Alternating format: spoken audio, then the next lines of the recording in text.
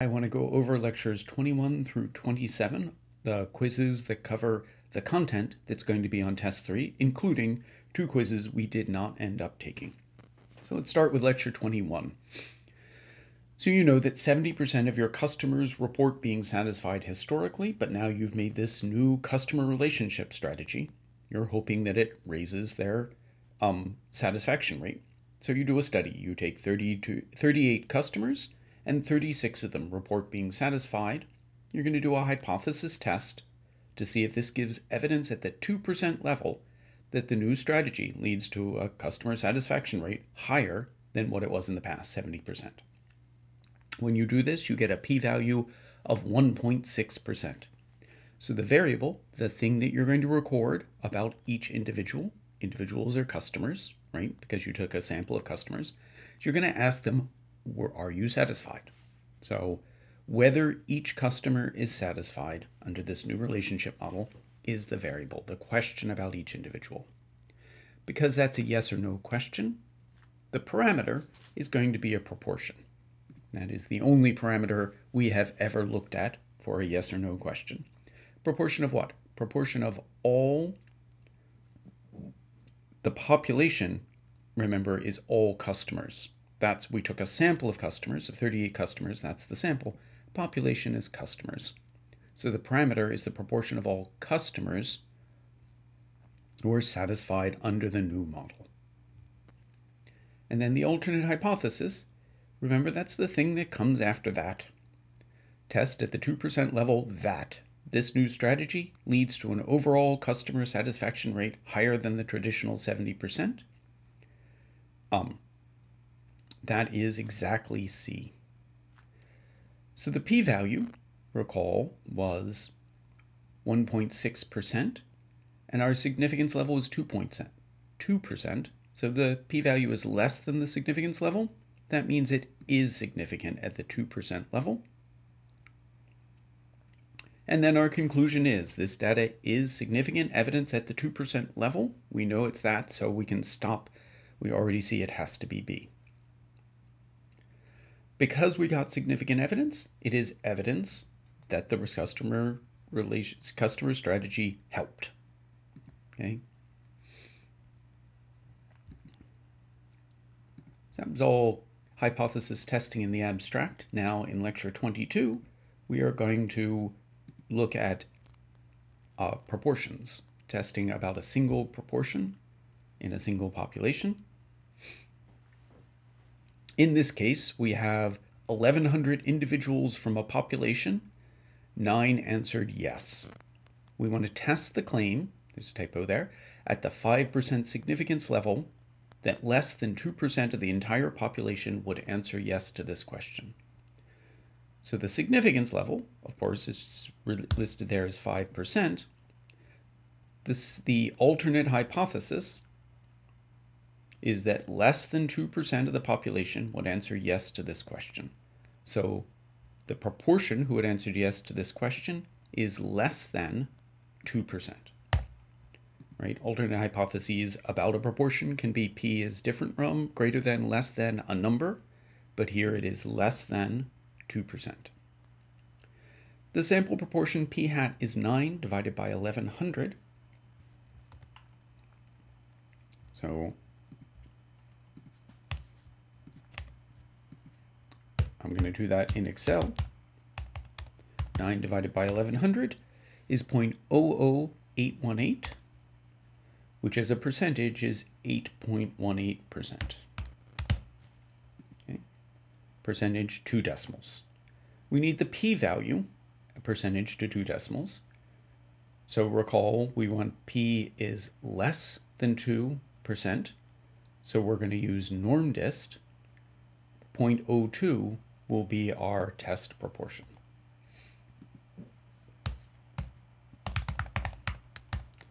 So the first slot, we put our p hat, which we already figured out. The second slot, we put our test proportion. In the third slot, we put the standard error using the test proportion. In general, in hypothesis testing, when you would like to use P, the true proportion, you use the test proportion.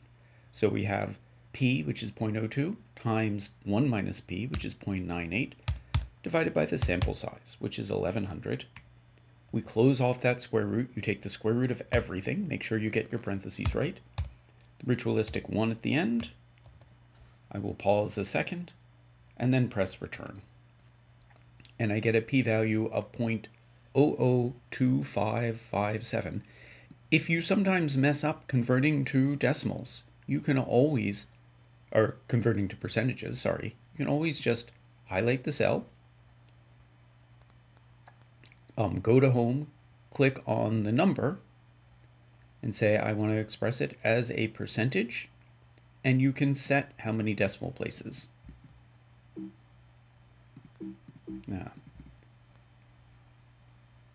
Okay, so percentage to 2 decimal places, 0.82, and for p hat, and 0.26. Oh,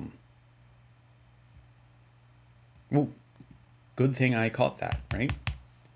0.82%, and the p hat was 0.26%. Okay, so I made exactly the mistake I was warning you about. That was not theatrical, I really did. And you can use Excel to make sure you're converting to a decimal and doing the right and rounding off correctly. Okay, p-value 0.26% is less than the significance level, which was 5%. So that means it is significant. This data is significant evidence, blah, blah, blah, blah. I don't ask you to check the assumptions, but I do note that the rule of 15 is subtle here, because n times p hat, which is what we would use in a confidence interval, is 9 and fails it. But in a hypothesis test, you use n times p0. So that's 1100 times 0.02, which is, you can do in your head, 22. And that meets the assumption. Okay, now we will move on to lecture 23, where we test for a mean.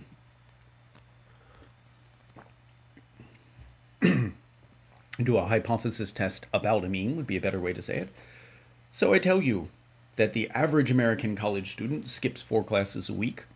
And now we're going to look at a data column B of alcohol skipped classes, interpret that as a sample of Fairfield U students, where the variable was how many classes did you skip. And we're going to ask, is this evidence at the 1% level that Fairfield U students are different in their class skipping habits from typical college students? So notice the population is Fairfield U students. All college students just is giving us that comparison number of 4. For a one sample mean, the alternate hypothesis is always mu is less than, greater than, different from some value. So mu is, in this case, we said different. So we use not equal. And the mu0, the test value, is 4. To find the p-value, we have to go and get the data. And that is not showing up. Alcohol skips classes. Column B. We highlight, we copy. There we go. And then we go to the one sample T procedure. I already have it teed up here to save us time. We click on column A and we paste. That doesn't look right.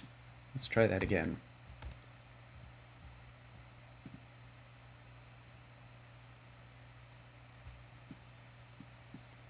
Something went wrong there.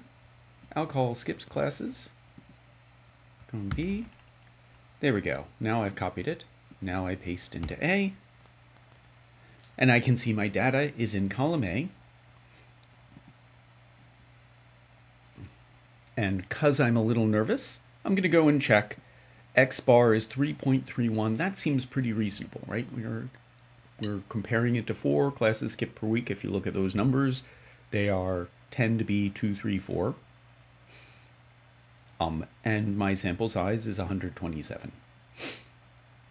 All right, so we want evidence that the average in our population is different from 4. So we're going to take 4 as our test mean, and mean not equal to test mean as our alternate hypothesis, and that gives us a p-value of 0.002508, or 0.2508%.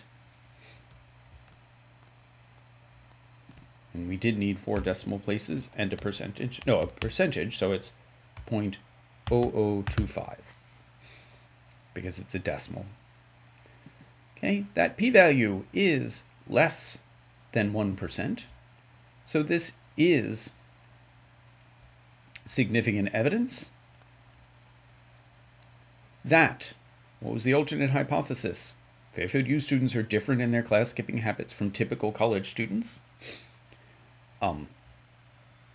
So the average classes skipped of all Fairfield U students is different from the average for all college students. Right? We are comparing the population we are thinking about, Fairfield U students, to this population we happen to know about. Okay.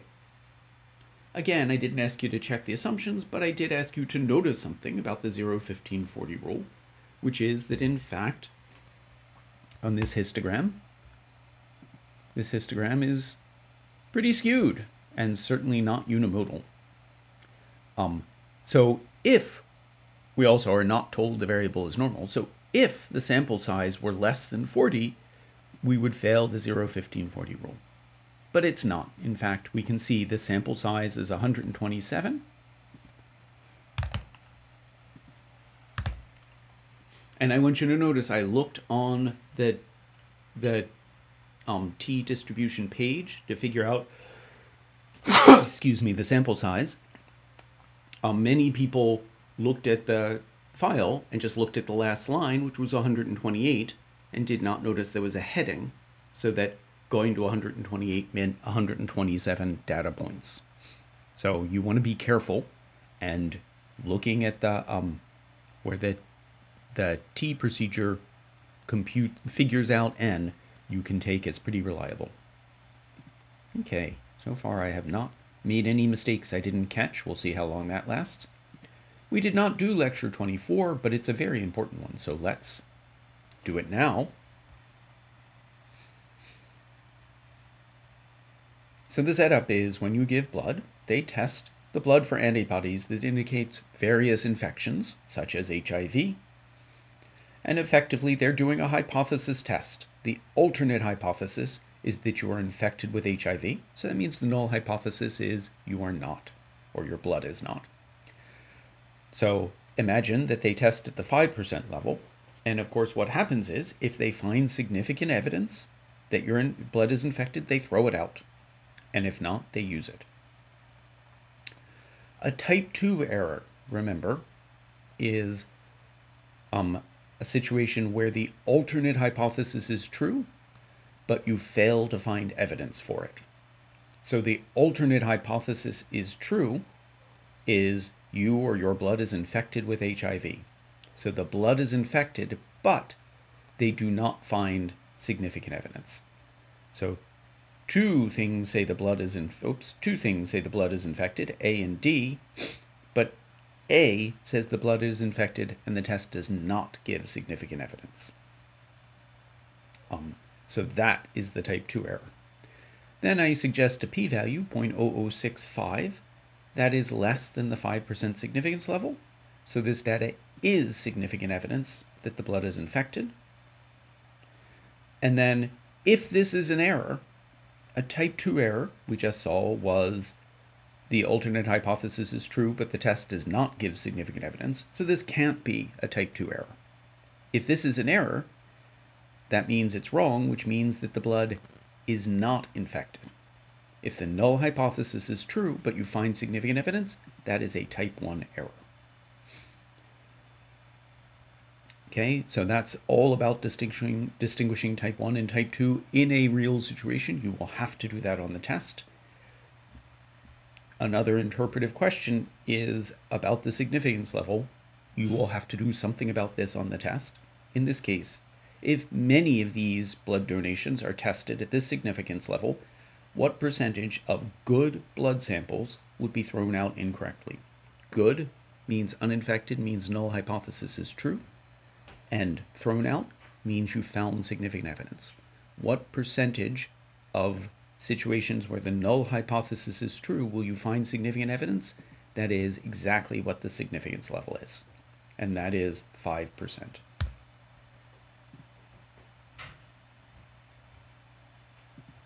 Okay, so we made a mistake here. All right, let's see.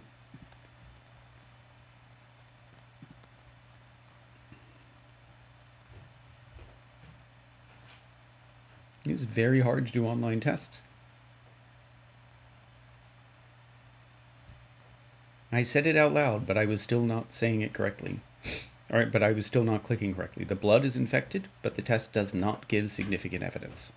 That is the correct answer, and I don't know why I didn't type it. So I'm gonna say it again. Type 2 error, alternate hypothesis is true, but you do not get significant evidence. So blood is infected, but you do not get significant evidence. That's D. Okay. Let's do lecture 25, which is 2 sample proportion.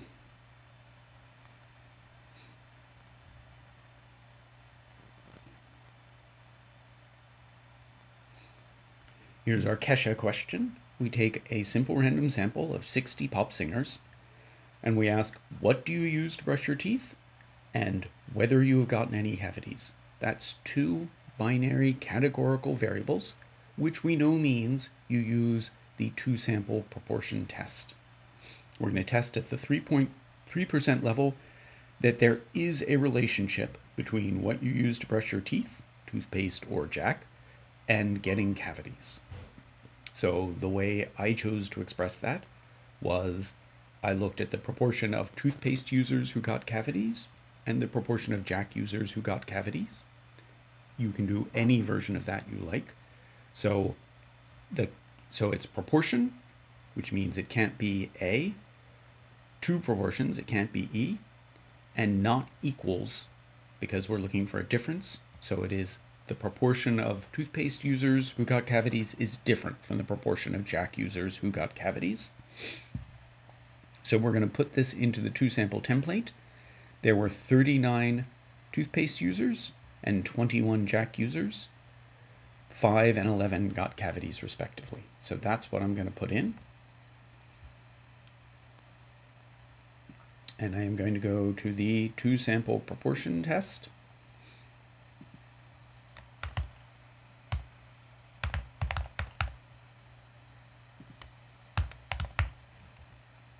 "39 toothpaste users, 5 got cavities.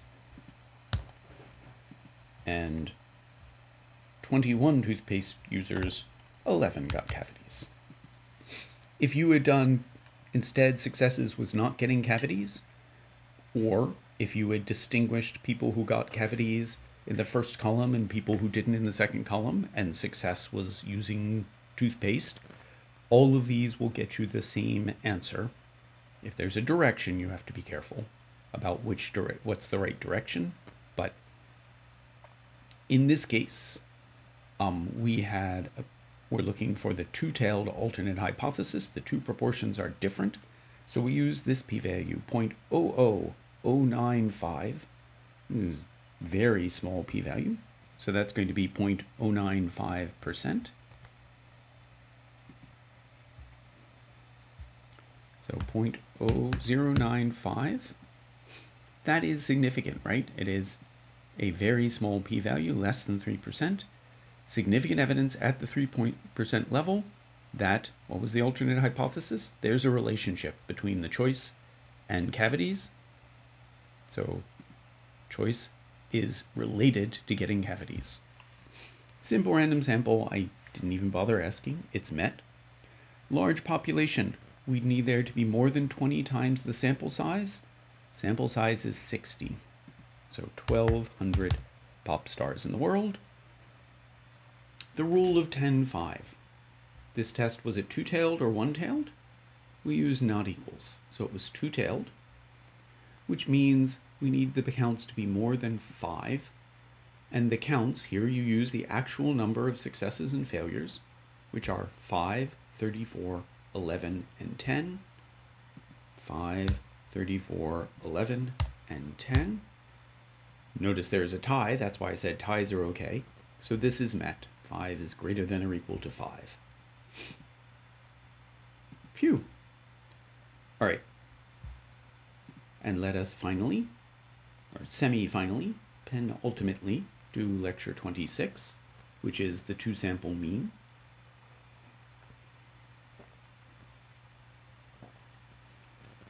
So here we're given summary statistics, two samples, or one sample of patients broken into two groups, each of 30, so the total is 60.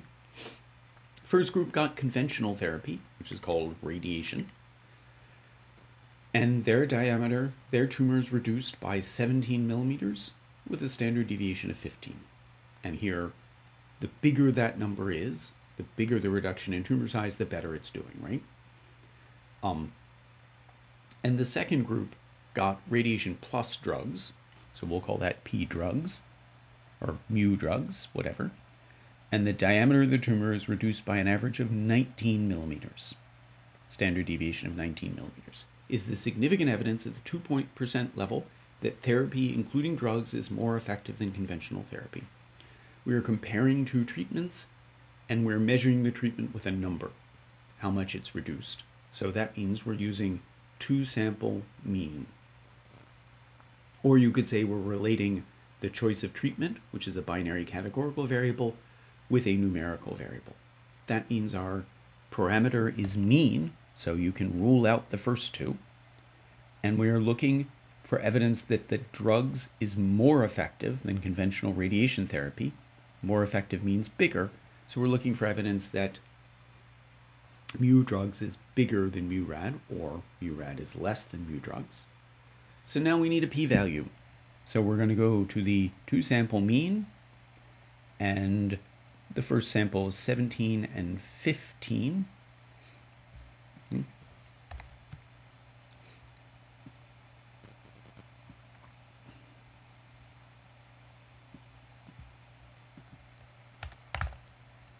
So radiation 17, standard deviation of 15, and remember the sample size was 30. Second sample was drugs. I believe the mean was 19, and I don't remember the standard deviation, but we will check. Mean and standard deviation were 19. And now, hopefully you're all cringing at the fact that I have not yet checked the use summary statistics box. Until I do, you should feel a deep sense of discomfort. There, everybody can relax. We want evidence that drugs are more effective than radiation. Drugs is second, so we want evidence that the first mean is less than the second mean. We get a p-value of 0.3264. So let's record that. As a percentage, that is 32.6. The formal conclusion, the p-value is much bigger than the significance level of 2%, so it is not significant evidence at the 2% level for the alternate hypothesis. What is the alternate hypothesis? That therapy, including drugs, is more effective than conventional therapy, and that is D. Okay? Careful wording here, right? Because there's also therapy is not more effective and more reduction, less reduction. Okay, simple random sample, it says. Again, we took one sample of all patients and broke it up into two treatments, so we need the entire population of patients with cancer to be more than 20 times the sample size. Sample size was 60, so that's 1,200. And normality assumption. Because there's a numerical variable, we know it's going to be a version of the 0, 15, 40 rule. And the only question is, do we, so 0, 15, 40 could be A or C. C treats them as one sample and says, oh, a total of 60 is more than 40, we're set. A treats them as two different samples. Remember, that's what we need to do for the 0, 15, 40 rule. We need a reasonably symmetric histogram, or to know the variable is normally distributed. We don't know these, so it does not say, we can't tell whether or not it's met.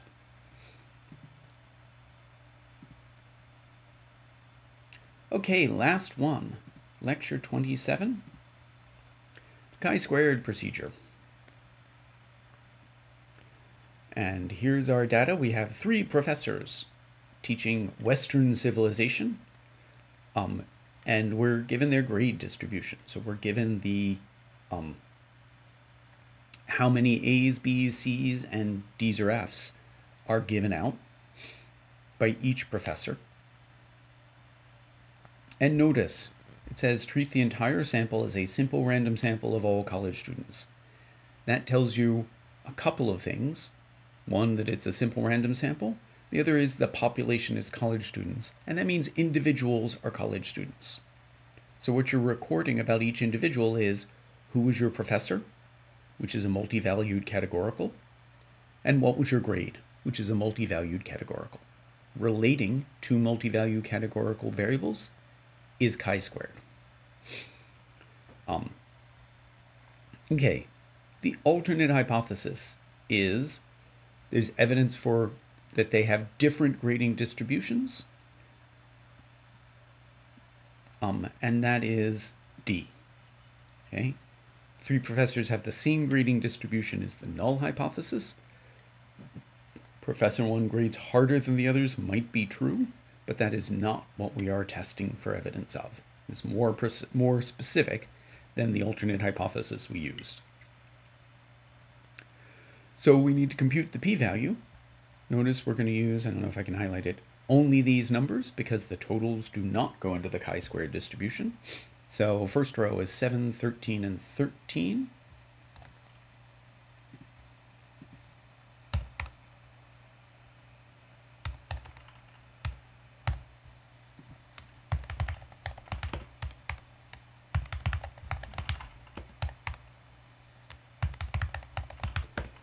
Notice if you were lazy and typed 1, 2, and 3 for the 3 professors, you would